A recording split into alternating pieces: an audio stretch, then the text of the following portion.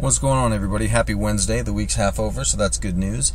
I had a gentleman comment on one of my videos last week asking if I would do some coverage on the set built-in in Bash.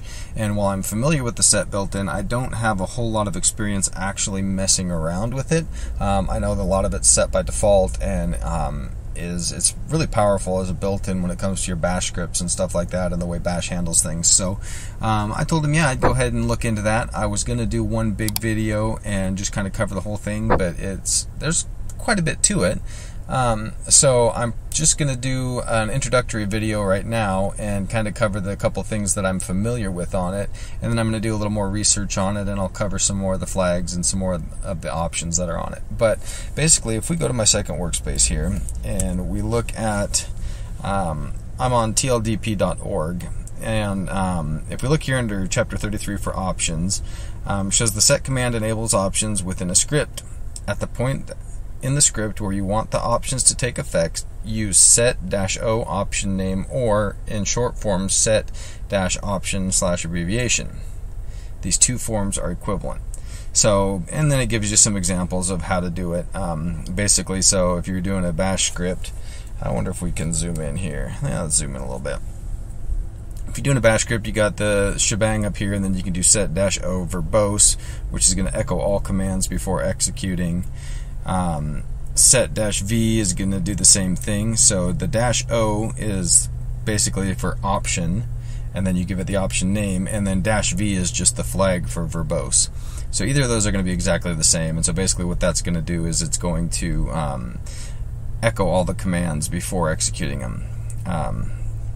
If you want to shut it off, you could do the +o option name or plus option abbreviation, and that will shut that built-in off, so that function off. So set +o verbose is turning the echoing off.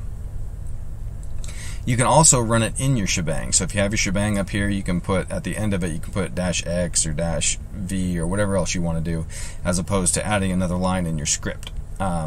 And so down here we have all the different flags. We have the capital B, which is for brace expansion. This is a default setting. It's actually on already. So if you want to turn that off, you would actually add set plus capital B into your script, and that would turn off brace expansion. We have capital C, no clobber, which is going to prevent overwriting of files by redirection. Capital D, list double quoted strings prefixed by the $sign but do not execute commands. -A is going to all export all defined variables. -B is going to notify when jobs running in background terminate. So when a job stops running in the background, it'll notify you.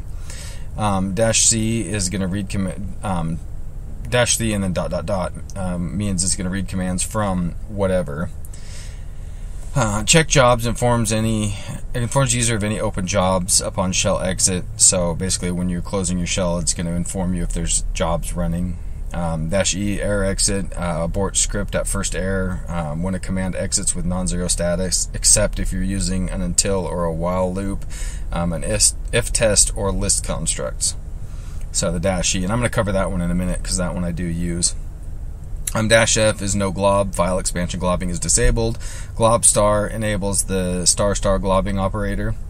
-I is interactive, runs shell in interactive mode. -N is no exec, which reads commands in the script but does not execute them. It's just a syntax check.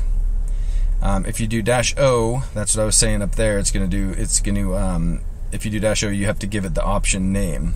So like bash -V was the same as bash -O verbose. The -V is for verbose, or the -O, then you have to put the verbose. And there's a few options for that, like we have -O option name, invoke the option name mentioned. So -O POSIX is going to change the behavior of bash or the invoked script to conform to POSIX standard. -O pipe fail, this is the one I use on occasion, causes pipeline to return with exit status of the last command that the pipe returned a non-zero return value. Basically, if you have a string or a pipe string, basically it's going to run the commands through that, going through that pipe, and as soon as it fails on one, it's going to stop right there and it's not going to continue on. -P is privileged, run the script as the super user. -R is restricted, runs the script in restricted mode. -S reads commands from standard input. -T is going to exit after the first command. -U is going to attempt to use defined variables. Use undefined variable outputs error message and forces an exit. So attempt to use, excuse me, I'm a little tired today. So if you attempt to use an undefined variable, it's going to output an error message and it's going to force an exit. That's what the -U flag does. -V is verbose, like we talked about before. It's going to print each command to standard out before executing it. -X is xtrace. It's similar to -V, but expands the commands. And then dash is going to end of options flag. All other arguments are positional parameters, and we'll cover that kind of in a second. And then -- unset positional parameters if arguments given --arg1 arg2 positional parameters set to arguments.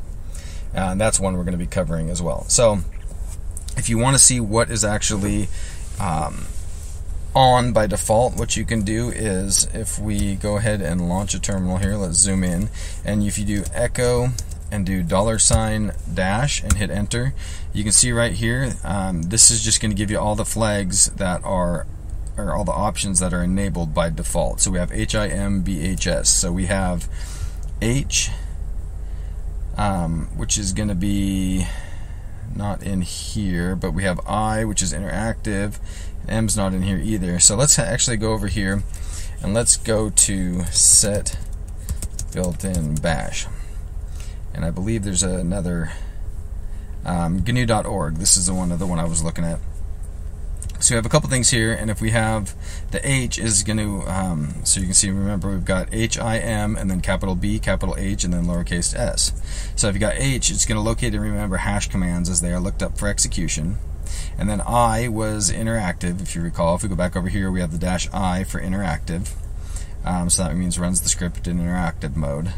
We have M, which is job control. So C is enabled. C job control, basically all processes run in a separate process group. When a background job completes, the shell prints a line containing its exit status. That also allows you to start and stop things. Basically what it sounds like is, job control. And then we have capital B, capital H, and S. Excuse me. So if we go down here, we have, keep going down here. We have capital B, which is going to be brace expansion. So brace expansion is on by default. Capital H is exclamation point history substitution. This option is on by default, so history expansion. And then we had lowercase s, which is, again, was going to be over on this menu here. So we have -s for reads commands from standard input. So that's basically what we have on by default in bash when it comes to set and the options and everything like that. But let's go ahead and take a look at a couple of them in action. So, well, not even in action, I'll explain one here. So if I launch a terminal here and we zoom in on a CD into my scripts directory, and actually no, I think it's in my .local, so cd.local, and then I'm going to cd auto config, and then I'm going to vim into my auto install script. Now this was a script I was working on for quite a while, and it installs my Herbstlift, or my old Herbstlift, and my old Berry window manager setups. I really need to update this thing because I don't use those anymore, and I actually played around in it a bit, and I've had a couple issues that people have asked me about via email, so I got to get into this a little bit, but it does still work. So if you want to try it out, by all means, it's on my GitHub and my Gitlab. But if we actually do a search and do set and then do dash right there, we have set -eo pipe fail. And basically, like I said before, if we go back to 2 here, the E is error exit, so it's going to abort the script at the first error as long as it doesn't happen, in an until or while loop or if or list construct. And then the O, pipe fail, is going to cause the pipeline to return an exit status of the last command of the pipe over non-zero value. So basically all this does is it runs through the script, and if any of the commands fail, it's going to exit the script, so it doesn't continue on. That's all that does. Set -eo pipe fail, exit script when done. So that one's pretty cool. Let's go ahead and exit out of here, and let's go back home. Let's clear the screen, and let's go ahead and vim into test.sh. And what we're going to do here is, I've already got a script written up here. It just says echo hi, and then let's do a couple more things. So let's do echo this is a test, and let's do I don't know, my var equals 10, echo my var. So this script is just really stupid and simple, but if we run test.sh, you can see we get hi, this is a test, and 10. Well, if we vim back into test.sh and we go up to the top here and we put set-x and we write and quick and then we run that again, what we get is it's going to tell us each thing it's doing before it does it. So it says plus echo hi, so it's going to echo hi. Then it says plus echo this is a test, and it's going to echo this is a test. Then it's going to show that it created a variable that is equal to 10, and then it's going to echo that variable and do 10. So this kind of is helpful for debugging. If you use the setx command, you can, or built in, you can actually watch things happen, see what's going on as they happen, kind of. Just kind of makes debugging a little easier. So this isn't something I use real often. I mean, it would come in handy, and I probably should, but I just don't. So that's one more thing that set does. But the one thing I wanted to discuss and kind of go over that I do like is basically let's do test var equals trying out set built in, enter, and then if we echo and we do $test var, we can see trying out set built in. So say I just wanted to print out one of those words there, trying out, set, or built in. Well, how could we do that? Well, we could take and we could do echo, and then we could do test var, pipe that into awk, and do curly brace print, and then do $1 curly brace, and hit enter, and there you go, we get trying. So that's not real hard. It's, you know, it's still pretty simple, you know. And say you wanted the second one, you could do print 2, and that's going to give you out. You could do print 4, and that's going to give bulletin, and then you can obviously do print 3, and that's going to give you set. So you can break it up like that using the awk command. And if you've got a lot going on, this is a little more difficult because 4 words is a little bit more. So, or 4 words isn't much, but if you got something that's a longer string, then trying to figure out which parameter each one is a little, you know. But there's another way you can go about doing this. And if we do set -- and then we do test var, and we hit enter. Now it looks like nothing happened, right? But if I do echo and I do $test var and I hit enter, we still get the printout like you would normally.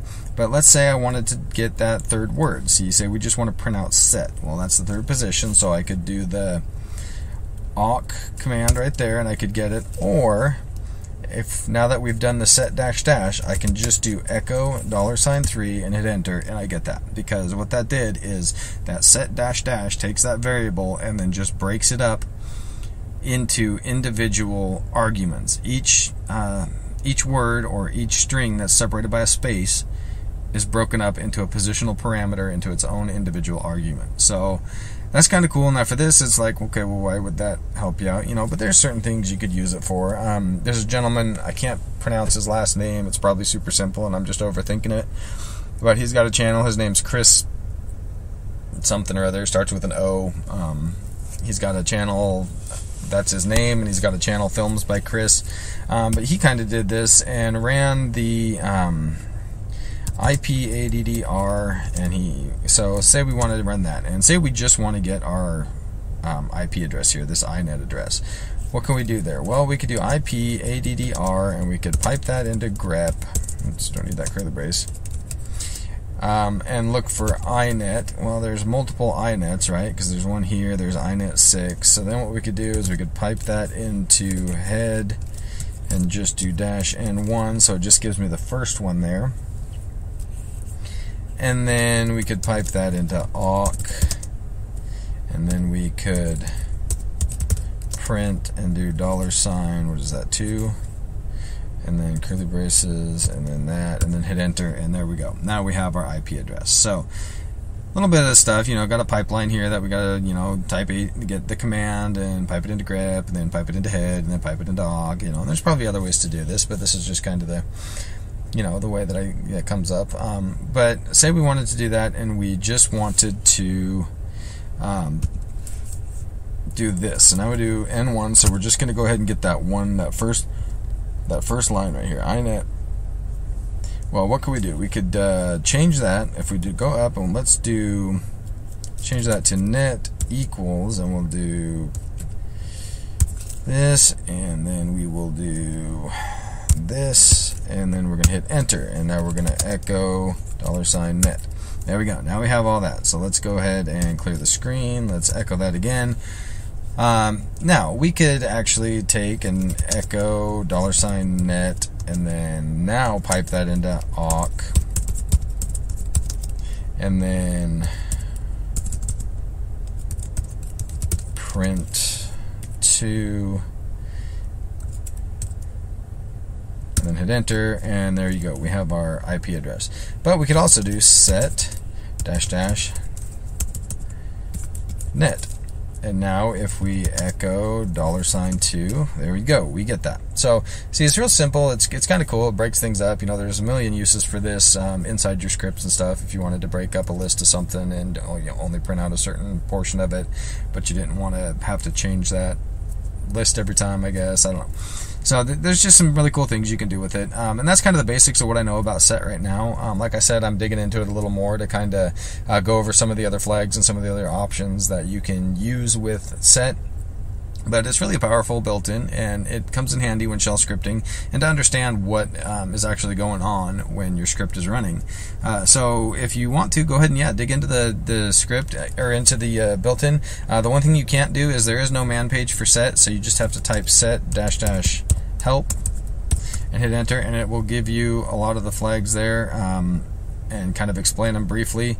But the other thing I'd recommend is going to this right here where I said this tldp.org, or going to gnu.org and looking up the set command there, or the set built-in there. And gnu.org actually tells you this built-in is so complicated that it deserves its own section.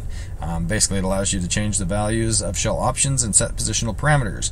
Does a little bit more than that too, but that's kind of their gist of it. But like I said, it's pretty complicated. There's a lot to it, so it's going to be a bit much for one video. So that being said, I hope you guys enjoyed this. I hope you get a little use out of this and maybe get a little bit of an understanding as to what's going on with Bash and the set built-in, and things you can do to help you when you're writing your scripts. Maybe do some debugging and some parameters and arguments and stuff like that. So yeah, you guys have a great rest of your day, great rest of your week. Looking forward to the next one. And by the way, I just want to give a shout out to everybody. Thank you very much. I just crossed 2,000 subs. I know it's not much in the grand scheme of things compared to some of these other channels, but man, it's big news for me. So I greatly appreciate it. Thank you for your support, and thank you for watching. You guys have a great day. God bless.